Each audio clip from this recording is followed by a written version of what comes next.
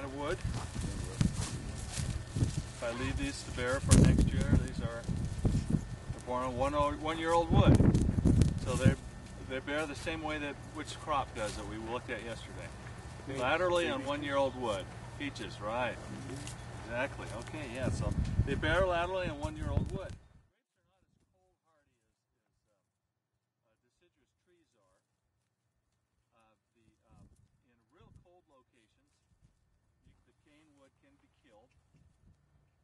And even very cold locations like Minnesota, all the arms and sometimes the trunk can be killed too. And if you go to places, some parts of New York, you go to Armenia or other places where they have real cold winters but they still grow grapes, what they will do is they'll grow grapes without any trunks. The head is right on the ground. And they'll prune it back to spurs and then they'll bury it.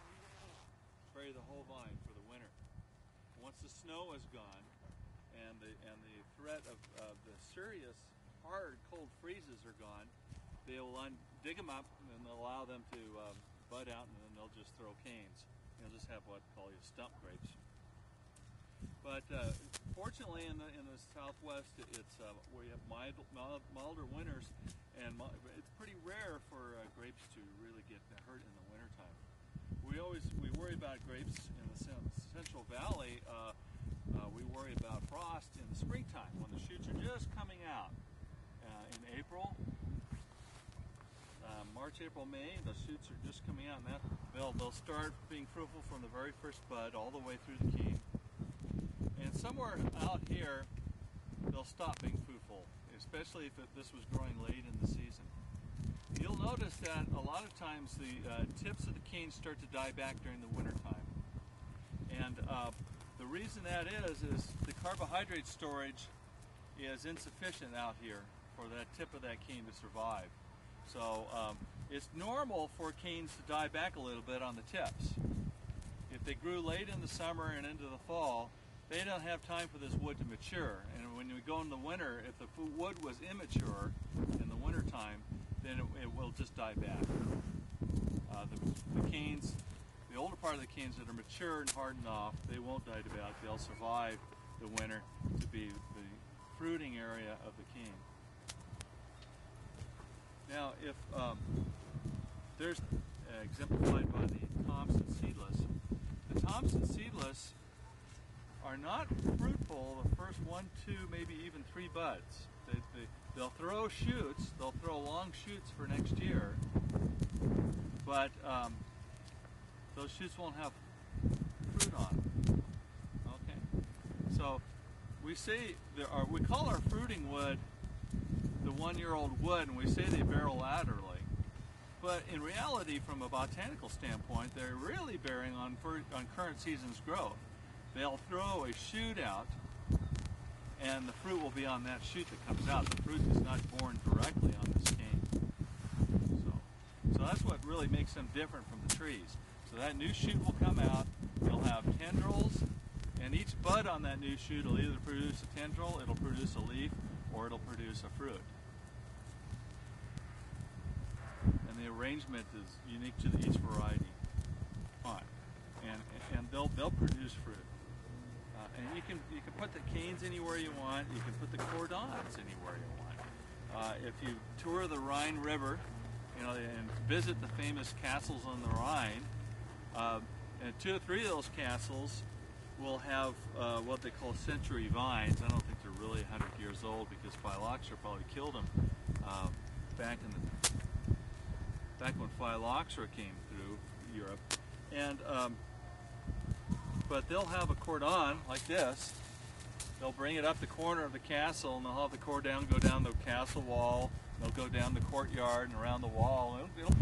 How do you spell that? Is that what that? Cordon, C-O-R-D-O-N. Okay, just as in cordon bleu. Right. Okay.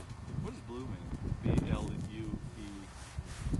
Something cordon bleu is a meat dish, isn't it? And so we've got the trunk. And if we're head training it, then we'll call it just the trunk and the arms. And most grapes in the world are cordon trained. That means they have a cordon that goes down a wire, and they'll usually have, the most common system is 2 cordons. It's called a bilateral cordon in the book, or a 4 cordons, a quadrilateral cordon. And if it's Thompson seedless, for instance, or black manuka is cane pruned also like a Thompson seedless. They'll just have short arms on the head of the vine, and that's where our canes come from. And then we'll wrap the canes every year and replace them. So and it's pretty simple. The easy way to do to prune grapes is we know we're going to spur prune this vine, and it's identical as if they're 1 cordon, 4 cordons, or cordon going to your neighbor's house. The principle's the same. And usually most varieties will leave 2 bud spurs. There's some varieties of table grapes, they have trouble getting enough fruit. They're not as fruitful, the bunches are real small, and sometimes they'll leave 3 bud spurs just to get their bud count up. And so commercial farmers will talk in terms of bud counts per vine. There's no need for us to do that. This, see this cane here is very, very large here. And sometimes the very large ones, the ones that are bigger than your thumb, sometimes they're a little less fruitful. Sometimes they'll have less fruit on them than a medium-sized cane. So this is a perfect-sized cane here. See this here? About the size of your finger. That's a good-sized cane. These are laterals, and they're just extensions of the cane. And the question is, well, what happens if we leave the lateral? Well, leaving the lateral, it has the same effect as if I just left the cane that much longer. And so there's no reason to leave a lateral, and we rarely do that. So my recommendation is you go through and you cut every single cane back to a 2 bud spur.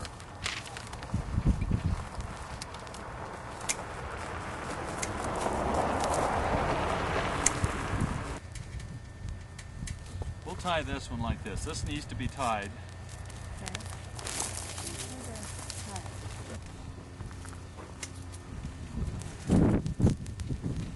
No, that's not going to work.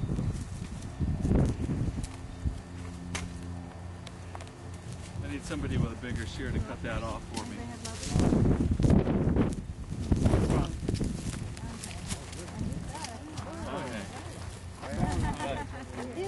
Is this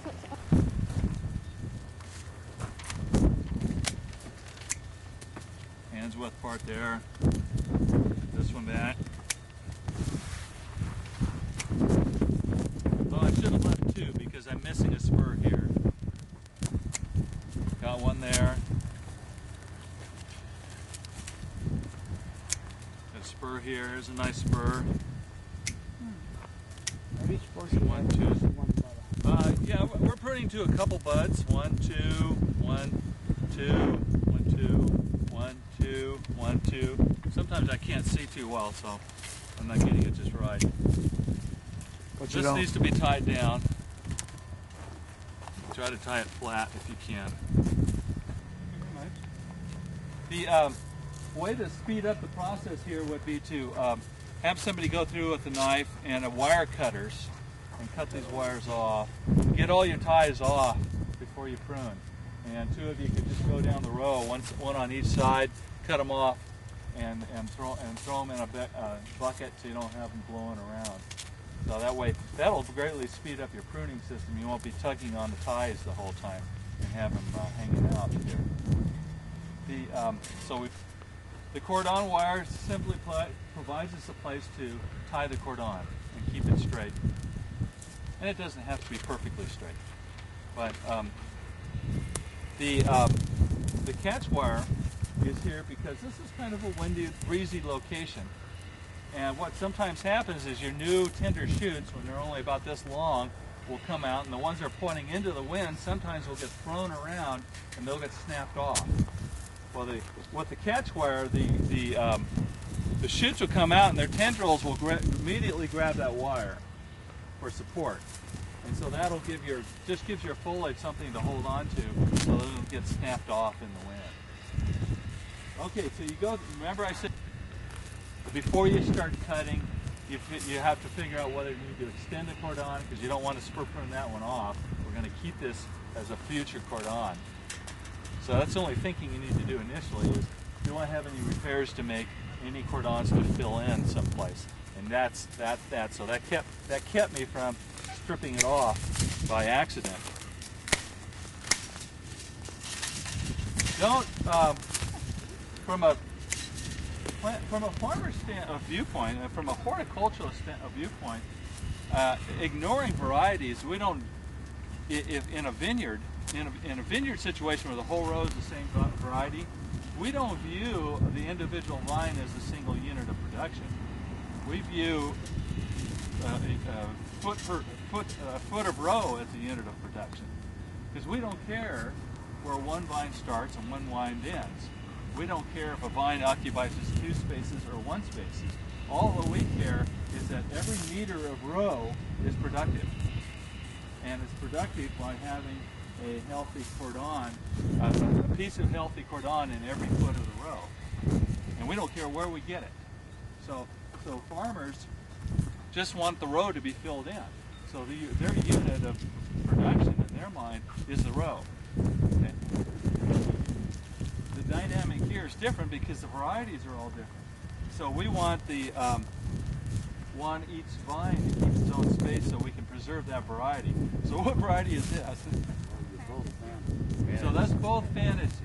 Okay, now we'll go back and say, oh, okay, now I need to space my spurs apart. That's 1, 2. There's a nice spur. Hands width apart. These 2 are small. I'm going to keep this one a little bit bigger. Single that one out. That's a nice one there. Don't need that scrawny one in the back. Got 3 here. That's a nice spur there.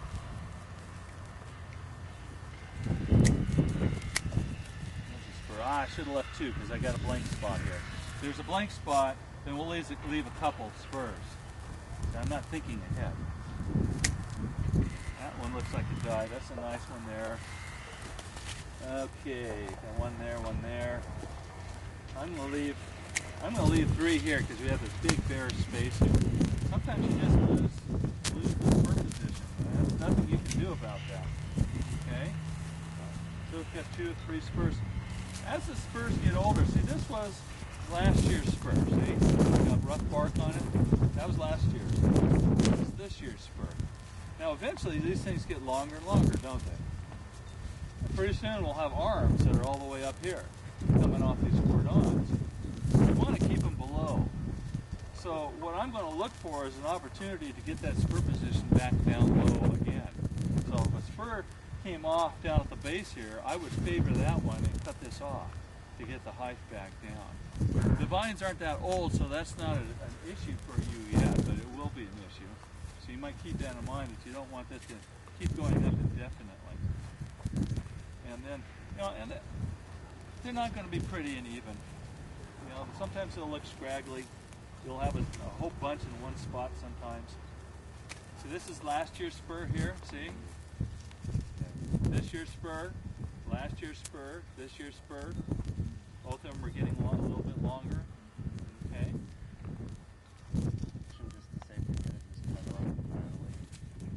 Well, you leave a pretty big blank spot here. Okay.